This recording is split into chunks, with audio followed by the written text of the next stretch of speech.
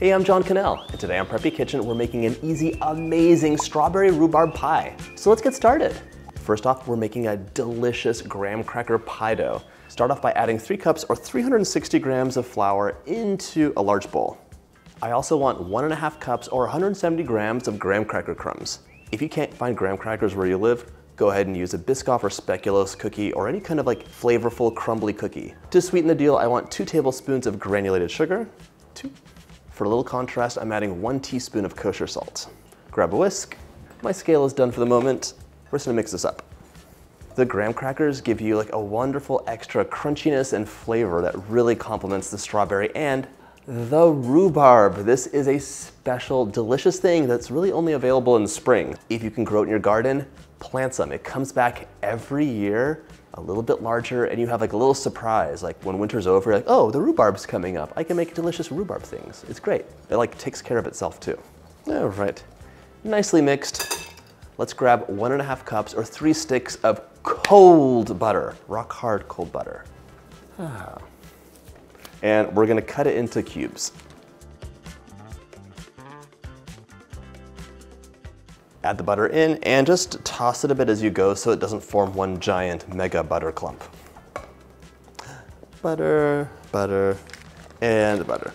If you've never made your own pie dough before, you gotta start doing it. It's so easy, and you can always keep pie dough in the freezer, so like if you have an abundance of fruit or someone's coming over, you just let it defrost for a bit, pat it out, and you can make something delicious. Normally I do this by hand, but today I'm enlisting the help of my pastry blender. It's a great tool just to work butter into those pea-sized pieces and get your pastry dough started.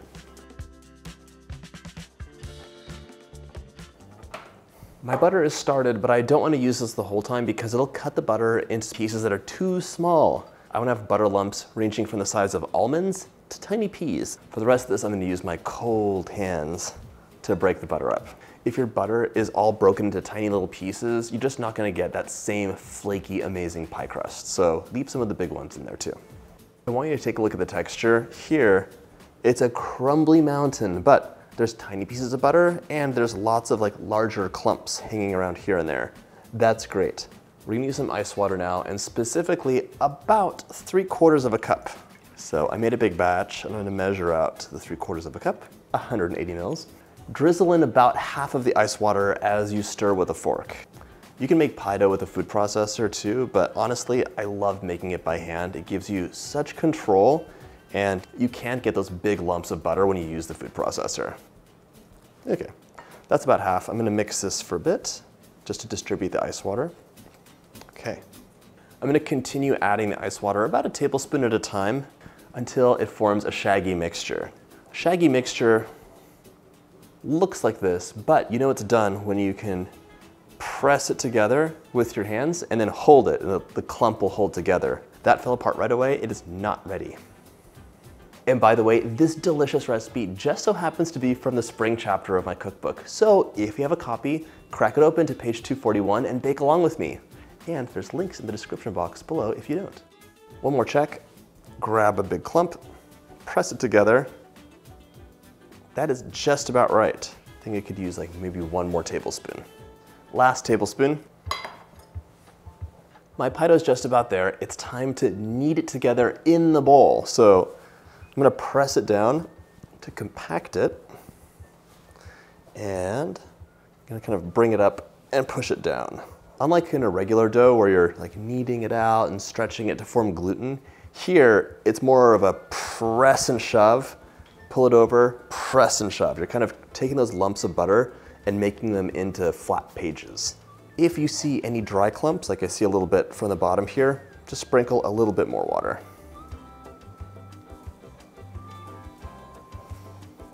My pie dough's basically come together. I'm gonna turn it out onto the counter right now. Shape it together. Your dough's not gonna be perfect. It needs some chill time so the hydration can kind of seep through into the dry places and just let it come together a bit more. What I am gonna do is just fold it over once and then press it together again. You can see it's holding together pretty well. It lets me know the pie dough is ready to cut and chill. Grab a bench scraper and cut it into 2 basically equal pieces. Ooh, look at all those layers of butter we created. So easy. I'm gonna take both of these pieces and shape them into squares. This, by the way, I haven't even told you, but you've noticed from the thumbnail and the intro, it's a slab pie. So instead of being one of these like big, juicy pies with the filling that's super messy, this is gonna be baked in a sheet pan. So you have a perfect ratio of like delicious, crisp, tasty crust and this amazing, potent filling. It's baking in a rectangular thing, that's why we need rectangular pieces of dough. We're gonna wrap these up now. You can use wax paper like I am, parchment paper or plastic, whatever you'd like.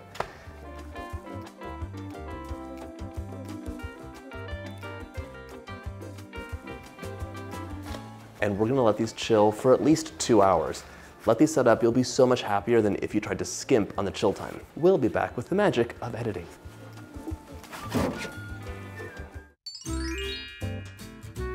Towards the end of your dough's chill time, we're gonna make a delicious strawberry rhubarb filling. So these guys are only available in the spring, like I said earlier, and you have to use them while they last. I'm gonna use about ½ pound of rhubarb for this, cutting off both of the ends. You never eat green rhubarb, by the by. Have your stalks down the middle. This pie bakes fairly quickly, so you can't have giant pieces of rhubarb in it. Rhubarb also tends to be a bit fibrous, so smaller pieces will cook better. Now we're gonna chop these into 1/4 to 1/2 inch thick pieces. If you tasted rhubarb like this, it's so sour, so sour. But you know what makes that better? Sugar. So having rhubarb gives you a wonderful like little pop of flavor and really like sets off the strawberries and other things.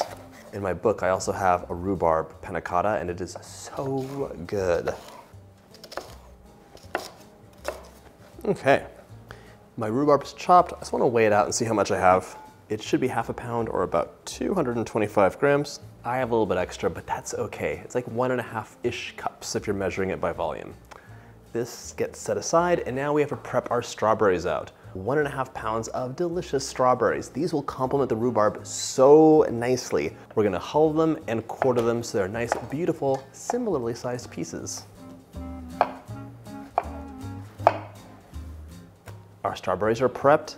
Add your rhubarb into the large bowl, along with 45 grams or 1/4 cup and 2 tablespoons of tapioca flour. This is gonna be our binding agent and make it really nice and perfectly silky. If you can't find tapioca flour, you can use cornstarch. The benefit to tapioca flour is that cornstarch kind of gives you a muddier color, and tapioca will be totally clear, so it'll look nice and vibrantly red. Remembering that my rhubarb is completely sour, we need some sweetener for this, so 1.5 cups or 300 grams of granulated sugar. Just enough sugar. This is optional, but 1/4 teaspoon of freshly cracked black pepper will really add a nice kind of like depth of spiciness. It's just gonna be right on the back of your throat and make you wanna have more. Try it out. My scale is done. Let's toss everything together so things are nicely coated and evenly distributed. And I'm sure you know this, but the strawberries and the rhubarb will release some of their liquid. If you wanna use frozen rhubarb, you can totally do it, but there's a couple things you need to know. Let it thaw partially, so like 20 to 30 minutes on the counter, and then drain any of the excess liquid that comes out. The rest of the recipe will follow as normal. You might need 5 extra minutes of bake time. Once the filling's done, set your oven to 425 so it's nice and hot by the time this pie is assembled. This looks great and it smells delicious too. I'm gonna set this aside, and now it's time to roll our pie dough out. Grab your pie dough, lightly flour your work surface. If you're using a pastry mat, there is no fuss, no muss. It'll lift right up, nothing's gonna stick. Okay. A little more flour for the top, and importantly, flour for your rolling pin too. I'm gonna roll this into a 13 by 16 inch rectangle, so get started. And if you notice some cracking during the roll, just let it sit on the counter for like 2 to 5 minutes. It's just a little bit cold and it needs to warm up. Last thing, as you roll, keep your pie crust moving. Don't let it sit in one spot for too long because it'll stick. The butter will glue itself and you'll be annoyed. So keep it moving, add more flour as needed. Roll this into a 9 by 16 inch rectangle, 10 by 16 inch, 13 by 16 inch rectangle. Oh dear, I knew that was wrong. This will fit into this 1/4 sheet baking pan, so you can always check and just see how you're doing. I'm close. Okay, that looks good. This looks nice, so I'm gonna roll this onto my rolling pin. See how easy that is with the pastry mat? Now transfer it back on.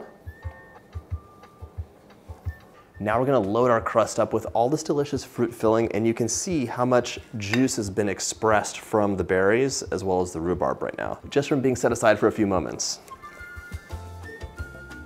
Get all the juice out. Spread your filling into an even layer.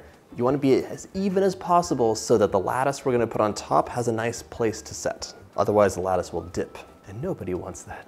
Nice and even. Repeat that process for your remaining slab of pie dough. Roll this into a 13 by 16 inch rectangle. I love seeing these big streaks of butter all throughout. It's so pretty. It's extra pretty because you know it's going to be so delicious. I'm marking this off into 2-inch segments. The best way to cut pie crust is with a pizza cutter, so go ahead and roll it out.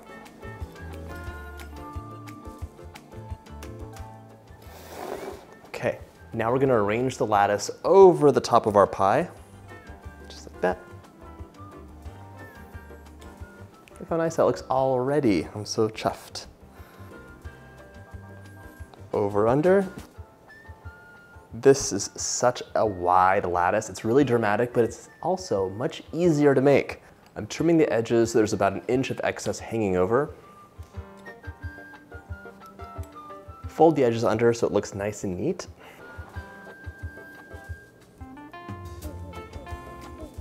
Our pie is almost ready. What will seal the deal, quite literally, is an egg wash. So whisk an egg up. Gently brush the surface with the egg wash. You want complete coverage here because the egg wash will make things golden and beautiful, and any parts that don't have the egg wash will be pale and less glossy. A final flourish is a sprinkle of sanding sugar. You could use granulated sugar if you want, but it adds a sweet, sparkly crunch to your bite, so I love it. Okay. Our pie is ready to go into the oven, 425 for 20 minutes, then reduce temperature to 375 and bake for 30 to 35 minutes until it's a deep, golden, beautiful color. If it's getting too dark, you can cover it with foil halfway through the bake, so just keep an eye on it. In you go.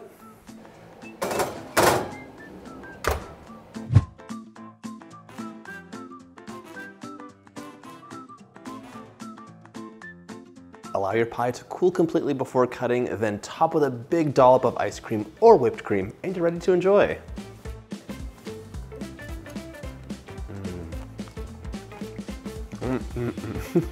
It's just so good. The wonderful flaky pastry crust, the jammy, amazing strawberry rhubarb filling. It's so much flavor from the rhubarb. It comes together with that scoop of ice cream and a little tiny hint of pepper, and it's basically amazing. I hope you get a chance to make this recipe from my book, and if you like this video, check out my book playlist.